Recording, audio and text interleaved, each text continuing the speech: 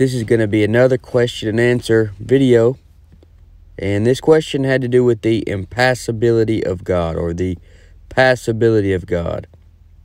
Does God feel emotional pain like a person can? Does God feel emotions like a person?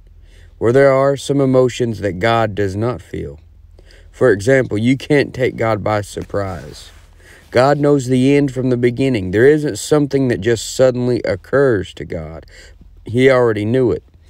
For example, in Isaiah 46, 9 through 10, it says, "Remember the former things of old, for I am God, and there is none else. I am God, and there is none like me, declaring the end from the beginning, and from ancient times the things that are not yet done, saying, My counsel shall stand, and I will do all my pleasure." So you can't take the Lord by surprise. That is one emotion that he doesn't have. You can't surprise God. Did it ever occur to you that nothing ever occurred to God? He already knew it. Another one is you can't make him feel guilty because he can't sin. He's not done anything to feel guilty about. He can't sin, he can't lie, as it says in Titus 1:2, in hope of eternal life, which God that cannot lie promised before the world began. He can't feel fear. He doesn't fear anything. He doesn't fear you. He doesn't fear the devil. He doesn't fear a nation.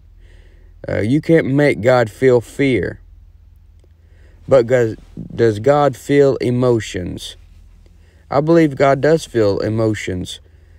Interest is an emotion. He obviously feels interest towards his creation.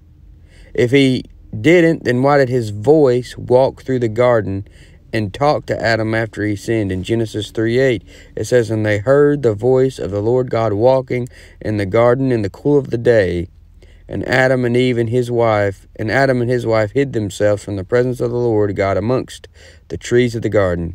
If God didn't have interest in his creation, then why did he come down and look at the Tower of Babel? He could already see it where he was, but he took a step and came down and looked at it. In Genesis 11:5, it says, "And the Lord came down to see the city and the tower which the children of men builded." If God didn't have an interest in his creation, then why did he go a step further and come down and walk around? Why did he send deliverers to Israel? In Judges 3:9, it says, "And when the children of Israel cried unto the Lord raised up a deliverer to the children of Israel, who delivered them." And then in Deuteronomy 13:17, it says, "And there shall cleave not of the cursed thing to thine hand, that the Lord may turn from the fierceness of his anger, and show thee mercy, and have compassion upon thee, and multiply thee, as he hath sworn unto thy fathers." Psalm 112:4, "And to the upright there ariseth light in the darkness. He is gracious and full of compassion and righteous." Lamentations 3:32, "But though he cause grief, yet will he have compassion, according to the multitude of his mercies." Compassion. What a word. A God of mercy, grace, and compassion. He has way more emotions and feelings towards his creation than you have even towards your own children. In Luke 15:10, "Likewise I say unto you, there is joy in the presence of the angels of God over one sinner that repenteth." If the angels are rejoicing, wouldn't God be rejoicing as well? There is joy in the presence of the angels. If God didn't have some emotions towards his creation, then why did Jesus come in the likeness of sinful flesh?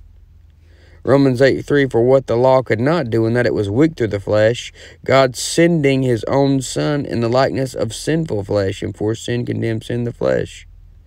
2 Corinthians 8:9, "For you know the grace of our Lord Jesus Christ, that though he was rich, yet for your sakes he became poor, that ye through his poverty might be rich." He left the riches of heaven, came down to be poor because of you.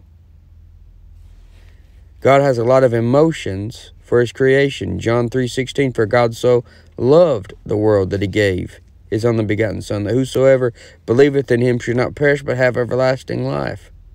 Why do you give to somebody? Pleasure. God has pleasure. Revelation 4:11. Thou art worthy, O Lord, to receive glory and power, for thou hast created all things for thy pleasure. They are and were created. Does God feel emotional pain? In Genesis 6:6 it says, And it repented the Lord that he had made man on the earth, and it grieved him at his heart. Psalm 78:40, And how oft did they provoke him in the wilderness, and grieve him in the desert? Ephesians 4:30, And grieve not the Holy Spirit of God, whereby ye are sealed unto the day of redemption. He feels anger. Deuteronomy 9:7, Remember and forget not how thou provokest the Lord thy God to wrath in the wilderness. God comforts you. How do you comfort someone with a broken heart if you don't have sympathy for them? In Psalm 34:18, the Lord is nigh unto them that are of a broken heart, and saveth such as of a contrite spirit. Psalm 147:3, He healeth the broken in heart, and bindeth up their wounds. God will get the last laugh.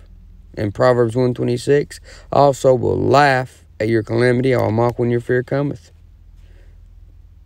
You see, God has laughter, He has wrath, He has love, He has compassion. The Spirit of God prays for you when you can't pray in Romans 8:26. It says, The Spirit itself maketh intercession forth with groanings which cannot be uttered. God tells you to do things that are holy things. In Romans 12:15 it says, Rejoice with them that do rejoice, and weep with them that weep. So God's telling you to do that. Do you think He doesn't rejoice with them that do rejoice, and weep with them that weep? In Galatians 6:2 it says, Bear ye one another's burdens, and so fulfill the law of Christ. Does He not bear your burdens too? How would He bear your burden if He didn't have emotion? God does these things with man, Himself, and He doesn't just ask man to do something that He won't do. What we don't know is when does God show His emotions? I mean, He sees everything that is going on at one time. There are people getting saved, and there are people committing sin at the same time. There's things going on at the same time that would provoke different emotions for Him. I'm not sure how it works. I know that He is outside of time and eternity. He sees everything that is going on. He is everywhere at once. Maybe He can express all these emotions at once somehow. I'm not sure how all of this works, but we do know from the Bible that He does have emotions, and I believe in taking it literally. Now, for a lot of things that God didn't feel, He did feel when He came down in the flesh. In 1 Timothy 3:16 it says, And without controversy, great is the mystery of godliness. God was manifest in the flesh. God was rich before. When He came down, He experienced what it would like to be poor. God never gets tired, but when He came down in the flesh, He went to sleep. God doesn't get hungry. When He came down in the flesh, He got hungry, especially in Matthew chapter 4, where you can see He suffered fasting for 40 days and 40 nights. He knows what hunger feels like more than you do. He felt rejection before He came down in the flesh, but when He came down in the flesh, He felt it from His brothers and sisters in the flesh. Jesus wept even. Search the word compassion in the Gospels, and you'll see that Jesus Christ was constantly moved with compassion towards people. God doesn't feel physical pain, but when He came down in the flesh, He did. He was beaten and hung on the cross to pay for our sins and suffered every bit of it. 1 Peter 4:1 says, For he that hath suffered in the flesh has ceased from sin. And it says, For as much then as Christ had suffered for us in the flesh, arm yourselves likewise with the same mind.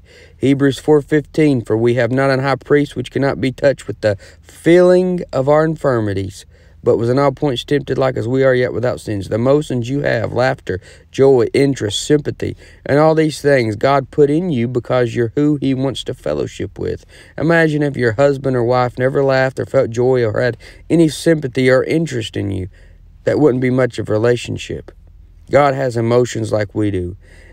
And emotions or feelings that we feel that aren't sinful or against His nature, that He didn't have before, He had when He came down in the flesh. When He came down in the flesh, He felt pain, and the devil could no longer come to Him and say, You can't say anything about man because you've never had physical pain. You've never experienced that like they're experiencing it. God said, okay, I'll come down there and I'll experience it firsthand and go through the whole thing sinless.